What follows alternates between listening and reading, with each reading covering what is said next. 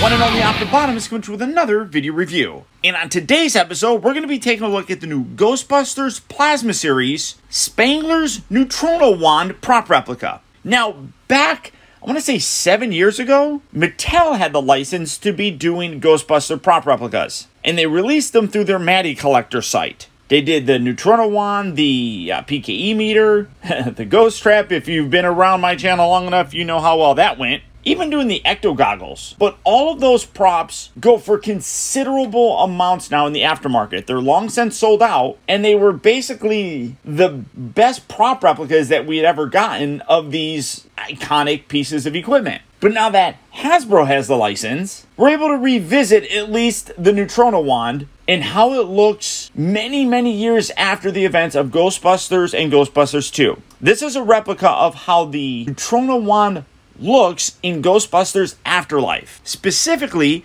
Spengler's NEUTRONA wand. For the package though, absolutely fantastic. You got this little middle section right here. It does slide off. You got some good art and everything throughout it, warnings, things of that nature, instructions, things that it can actually do. But what's nice is it can slide off.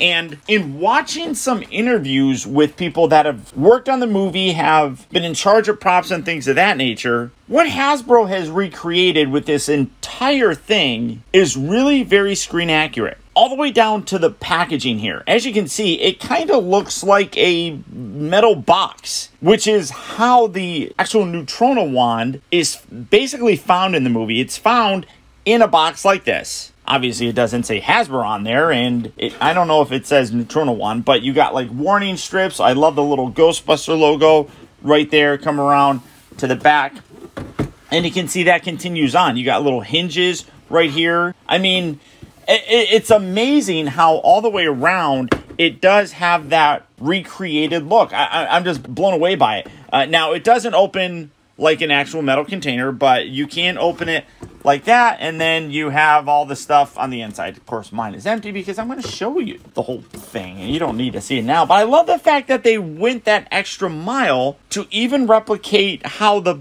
box looks that the NEUTRONA wand is found in the film. Absolutely fantastic. But we're not here to take a look at the box. So without further ado, let's get this out here and see how cool it actually is. And here is Spengler's NEUTRONA wand opened up and out of its packaging. Now, we don't really know a ton about the story of Ghostbusters Afterlife, but obviously we know that Harold Ramis is no longer with us. So for this to be in the film is quite interesting and really makes me hopeful that the spirit of Egon is going to be throughout the film, and subsequently that of Harold Ramis. Hasbro has done an amazing job with recreating this. One thing that is really worth noting is that when the team for Hasbro wanted to do this, they actually went to the set and did 3D scans of the actual film prop. That way they could make this as authentic and accurate as possible. I'll get into the minute details of why that is important here in a bit, but as you can see, this is it. What's wonderful about this is the fact that it includes a display stand. That's one thing that the Matty Collector one never did. There's a lot of stuff that this does that the Matty Collector one didn't do, but that's just to start. So taking a look first at that, setting the wand off to the back section, that piece is rolling away. I'll get to that one here. It's just a fairly flimsy, for the most part, plastic, but it does what it needs to do, and that is prop it up. It comes in a couple different pieces that you do have to assemble. You can see like this, and then this. You just plug all that stuff in there and then plug it in. It's perfectly easy to do. You don't even really need instructions in terms of doing it. I do like how they have a Ghostbuster logo right there. That's really nice. It's molded in this gray plastic with the little elevating pieces in a little bit darker of a gray. But it looks good. I like it, like I said. I mean, it is fairly flimsy, but it is what it is. Now, one thing that I do wish is that they could make that where you could have other ones. Because you can take this and use it for the original one. And here is the original one. We'll take a closer look at the comparison between the two. Here's some exclusive dust for you, because this has been on my shelf for a long time. But you can see that it displays nicely with that other one as well. So I would like to get another one of these. If anybody gets this and doesn't want it, let me know. I'll buy it off of you. But you do have that. You also do get this extra piece as well. Now, as of right now, we do not know if they're going to be doing any other prop replicas. But what's nice about this is that it allows you, again, to have a little bit more of an authenticity to it. This is the battery compartment. You rotate this, take this out, and here are the batteries. It takes 3 AAA batteries. You just put them in there, plug it in. But this is the standard cap for it. You got a lot of really nice paint detail on there as well. This also can be used. And when you put that on there, what that allows you to do is if you had a proton pack, this is the area where the hose would attach to. So if you are a cosplayer, if you already have a proton pack and you want to use this, you can. Or fingers crossed, Hasbro releases a full proton pack. That would be amazing. We got teases of maybe getting one with the Matty Collector line that never actually came to fruition, as we all know. So that's cool to see that they thought ahead to give you something like that. I'm going to leave this in just for the time being. But here we have the NEUTRONA wand, and this is spectacular. It really, really is. I didn't think I could like the original Matty Collector one less by getting this, but I actually do. Now, like I was talking about, the amount of detail that they captured in this because of doing 3D scans really helped to make this absolutely wonderful recreation. The best way that I can illustrate that, and I hope this comes across. Come in. Oh, yeah, you can see it. Right here is sculpted in detail that kind of resembles rust. Some people don't necessarily know this because they don't grow up in the Midwest. But anywhere where you grow up where you get like snow and your car rusts, a lot of times what you'll notice is that the paint on your car will bubble up from rust forming on imperfections in the metal underneath the paint. And you can see it. Like I said, I mean, normally it's going to be a smooth sort of thing, but when that rust starts forming, this is essentially what you get, a little bit of a bubbling of the paint. You got it in a couple areas. You can see a little bit of it right along there. I'm trying to see where else. There you definitely have it. You have a little bit right here along this edge, or you couldn't see it, sorry, right around this little edge area. All of that is recreated beautifully by the fact that they used, like I said, 3D scans of the actual prop. The other thing that I've noticed in this is there's a heft to this. I'm going to bring this one in again. There's a heft that this one has that this one doesn't. You can see they're roughly the same in terms of the overall look, obviously, because they're going to be the same for the most part, but there's a heavier weight to this one than that Matty Collector one. The actual weight I'm not sure of, but it's noticeable, and part of it is because they used a lot more metal in this. Or aluminum, I should say. This section right here is made out of aluminum. This is all these different switches all have it. This little gear section right here is made out of metal. The screws and everything are all done out of metal. This is a metal clip. This is a metal clip. So again, all of that comes together. I mean, you even got, I don't even know, I can't tell if that's plastic or, I mean, because that is so darn good looking. I can't tell if that's metal or, I'm talking about the little screw there. I'm not sure if that's metal or if that's plastic because it just looks so good. But you can do the cold touch on these and feel that it is metal. And like I said, that gives an extra amount of weight to it. You can also see all the amazing paint on here, the scratches around the edges. That's what you kind of can see in terms of some of the extra wear. This is a replica of the prop that is basically 30 years old. So again, old compared to how it looked with the Ghostbusters, where it's going to be a lot cleaner and a lot newer looking. You can see the scratches in the handle, the dings around the actual box itself. Even here with this clippered mini-matic thing, that is on here as well. And it's worn out. You can see that the paint is much more kind of faded throughout there, whereas that one isn't. Might as well just do some of these comparisons while I have it out here now. Bring this around. These are both really large. You can see the Danger logo has a lot of wear on it. Also, it's a lot larger looking, which does look really good. One of the biggest differences that you're noticing is the handle. This is the way that it originally looked. This is the way that it looks now in the new movie. Now, this is just a rubber piece, but it's also really very nice looking. The amount of wear, let me get this guy out of the way. The wear that they put in this is really very nice, and it has a good feel to it. It's a rubber, but it's not a rigid plastic, so it feels good in the hand. That's really nice to see as well. Let's see, looking at some of the other stuff, I mean, you can see a lot of the stuff is really very similar, obviously. These are little metal. Are these metal? Yeah, these I think are metal, but I think that the little screws around them are plastic, whereas all the hardware on this is all metal as well. So that's nice to see. The other thing that you're seeing that's different between the two is the lower section. This now has been replaced with this sort of wood grain looking aspect, which, again, this is plastic, but the detail on there is so very nice that it does look like a piece of wood. I mean, that is truly outstanding to look, and it feels good in the hand. One thing that I never really liked about this, granted it was accurate. You hold it and then you put your hand up here. Oh, you couldn't see because I was too far zoomed in.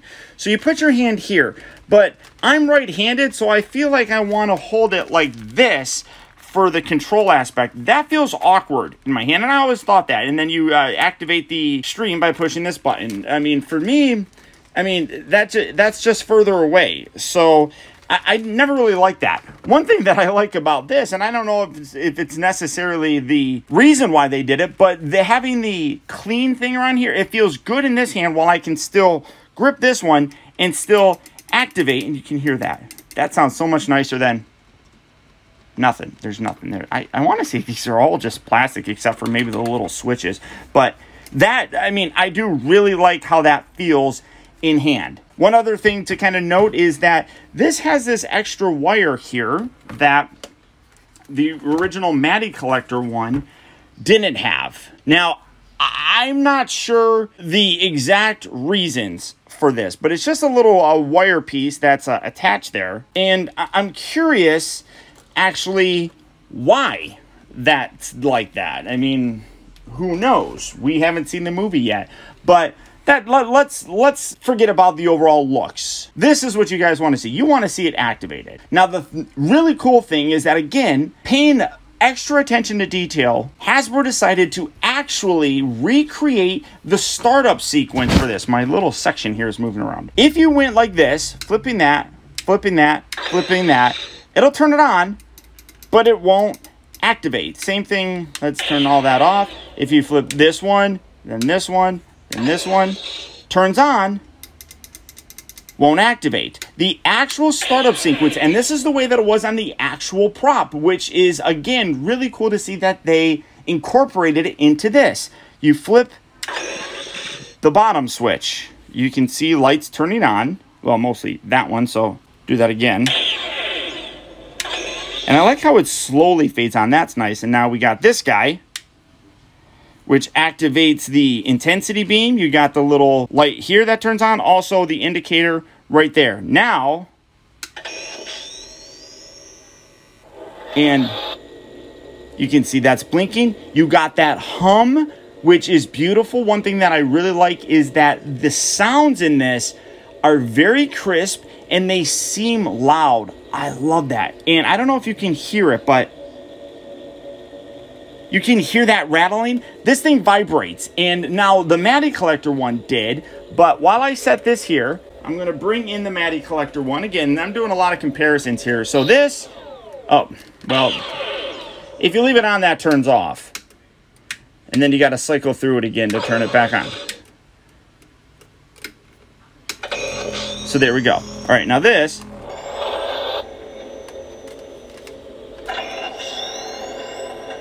Listen to the sound in this.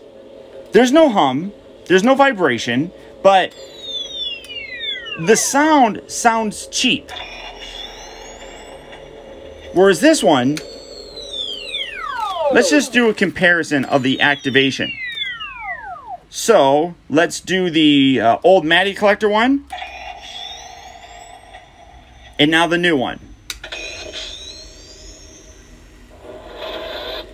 And that hum is amazing. One thing also that I really like is this is a very bright light here, whereas this one is a lot more muted down. Again, showing the age of this. So it's like you have the Ghostbusters 1 and 2 version and this. I mean, so it's a wonderful recreation. Let's power that down on both sides. Now, you can also see this right here. You could adjust the intensity with it. It kind of just goes up and down a little bit right there. This one, you can also do that as well.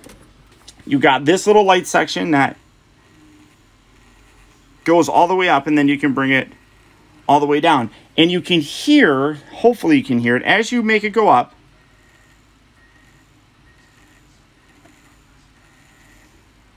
The vibration goes along with it. And you can hear kind of that the vibration is louder. Hopefully you can hear it. I know there's a lot of noise, but you can hear the intensity lowering. I absolutely love that. I think that's amazing. So let's crank this up a little bit.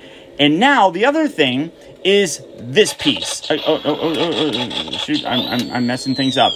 This little trigger section right here in the film, it extends, and you pull this trigger by doing that, and that is really nice. You got this really long, I'm going to turn the whole thing down so that it doesn't accidentally do anything. That was accurate to the film. Now, Matty Collector, they included that as well, so bringing that in, let's turn that on. You have the lever right here. It's in a different spot than it was over there, but this was a retracting sort of system. So you can see that it extends out just like that. And then to bring it back, you push it again. The way that the actual prop worked, though, wasn't like that. And that's just going to turn down again.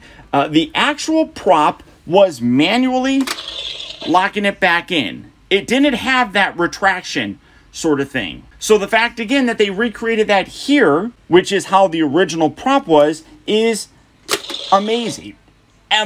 Just absolutely amazing. I also like how this piece right here is on a sort of a swivel so that it can kind of move along with that when you bring it in. You can see how it's kind of like that, and then you move it. I like that. It doesn't put any stress on the hoses or anything, which are really good quality. Both of these feel really nice, and I really do appreciate that. So that's a really cool, again, attention to detail. Now, let's start this thing up. Get it going. Let's pull this back. And now let's bust some ghosts, shall we? So you push the little button that says intensify, or well, the activate and then intensify, and now it's going to be hard to see. But let's turn the lights off. You can see everything lighting up nicely. Let's activate that again. Look at that. Absolutely gorgeous. Now I'm going to hold this down for a little bit because this is something that's also really cool. As you leave it on, eventually it overheats and it turns off. Then you have to start the whole thing up again. So again, then you can throw that ghost. Now let's increase the intensity. The vibration, it's hard to, I mean, you can kind of hear it. Less vibration, more vibration. That's really cool. I absolutely love that. There's a little bit of light coming in from the outdoor window that I have still on, so you can still kind of see this. The other thing that this can do, that the Matty Collector one never could because it didn't exist yet, is if you remember a few years ago, we got the Ghostbusters video game, which Dan Aykroyd had always said basically serves as a sequel to the original two films. Now, I don't know if they plan to incorporate that game into the canon of Ghostbusters 3. But they do include it in this, which to me is kind of interesting that they would do that, because they're putting all this accuracy in there. Why put in something that might not be in the movie? So I'm wondering if that would be in there. So you have this little button right here. You push it and... Ooh, that turned green. And now, listen. You have a churning sort of effect. And when you blast, you can hear it. It's the slime blower upgrade that was in the video game, where the slime blower bit could be used with the actual NEUTRONA wand. Now, that wasn't the only upgrade. You got a little bit of a glow here every now and then, which is kind of weird to see. Then, ooh, it's blue. And now you can hear, like, crackling, like a stasis field, which, again, was one of the upgrades. And, of course, you can increase and lower the intensity on this as well. And if you leave this going, I know this is kind of loud and I'm having to talk louder, but if you leave it on, it will do that as well. It will overheat, which again was something that the video game really kind of accentuated in it. So we got the regular, we got the regular blast. We got the slime blower. There's the stasis. Here is the collider. I forgot the name of it. Not Hadron, but the collider thing. Oh. And look at the LED lights on here. That is clean. Super clean. Let's push that again and bring this in. Doesn't really look so much like there's individual LED lights in it like the Matty Collector one. So let's bring in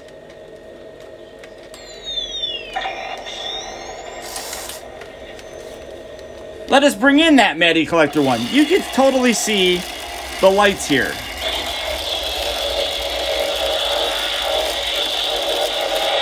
And you can hear, listen to the rattle of this.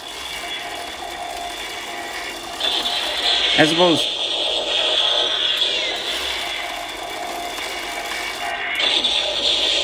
so much cleaner sounding. This thing just honestly has it all. Little switch. You got the slime going again. That's going to be hard to see. I think that's amazing. And I wonder if it has, I don't know, but I wonder if that's like what this extra hose is for. I don't know. But to me, like I said, it's weird that they would include those little bits if it wasn't going to be in the movie. Now, I don't know if it's going to be in the movie, but that would be super cool if the video game was part of the Ghostbuster canon, I guess. That's amazing. Come around to the bottom one more time. I forgot to kind of mention this. You also have this little piece right here, which is metal that you can use to hook up to a proton pack as well. And you also have this little clip right here, which, from what I understand, that was actually put in there because when it was slotted down, it didn't sit flush with the proton pack, which is what they wanted to do. So the prop people actually added this on there to kind of balance it out. Subsequently, it became a part where you could hook it to your belt. So that wasn't the belt thing was not necessarily what this was intended for, but it has a good added function. This thing is simply breathtaking. It really, really is. I'm blown away by how good of a job they were able to replicate this. Everything on it is screen accurate. It's sound, everything on it is accurate. Now, the best part, in my opinion, the best part is that this is a $100 prop replica. The Matty Collector one, am I doing that the wrong way? Yeah. It's supposed to go one way, but I kind of like doing it this way so that you can kind of see what's happening. Now, let's see, maybe I'll go the other way. The Matty Collector one was Yeah, see, that I like doing. That way you can kind of see it. The Matty Collector one was like $130, which for the time was a really very good price, in my opinion. This, which is insanely more accurate looking, granted it doesn't look like the original Ghostbusters 1 and Ghostbusters 2, but this has a level of detail unlike that Matty Collector one. Include the fact that you get a base, you get this little extra bit in case you ever want to attach it to a proton pack, and the fact that they have extra sounds from the video game built into this. I would have expected this to be more expensive than that Matty Collector one. This is actually cheaper, $99.99, as opposed to that $130 that we paid for the one from Matty Collector. Absolutely unbelievable, in my opinion. Simply unbelievable. I know that this has been a 25-minute long video of me gushing about this. Most of you know that I'm a huge Ghostbuster fan. And the fact that I have not been able to stop playing with this and smiling while I'm doing it is a huge thing for me. People collect props because it connects them to something visceral in a film. I can hold this in my hand and feel like I was one of the Ghostbusters. That's why I so badly want a proton pack. I got all the other stuff except a proton pack. So I don't care how Hasbro does it. If they release it in a store, if they do a HasLab thing, it needs to happen. I think HasLab is a perfect option for them to give us that. So someone send Hasbro this video so that they can see that fans want it. Now right now, at a lot of places, I believe this is unfortunately sold out. I got mine from Big Bad Toy Store, and when I ordered it later when I went that day, it had said that it's sold out. So I don't know if I got one of the last ones, but I got it, so whatever. But it's also sold out through Hasbro Pulse. I would guess that when the movie comes out in 2021, there will be more of these. So just keep your eyes open, guys. And when it becomes available, don't miss out on it. Don't wait. Get it as soon as you can. If you are a Ghostbuster fan, this is an absolute must-have and well worth having in your collection. So, all that being said, for right now, like I said, it is sold out, but I'll put a link down in the video description to Big Bad Toy Store where you can keep your eyes on it, and hopefully in time, it'll come back in stock. Just keep looking. But beyond that, guys, that's about it. Once again, I want to thank you all for tuning in. If you enjoyed the video, do me one real quick thing, and that's just hit that thumbs up button. That one really small gesture really does go a long way towards helping me out, and I would really very much appreciate it. Also, I gotta send a huge shout out to all of my patrons and channel members. If you'd like to join me on Patreon, you can check it out by going to patreon.com/Optibotimus. Or if you want to join YouTube memberships and get everything right here, and just click on that little join button right down there. Any amount of support is greatly appreciated. And as always, remember that the real trouble with the world is that too many people grow up. Thank you for watching and taking the time to be a kid.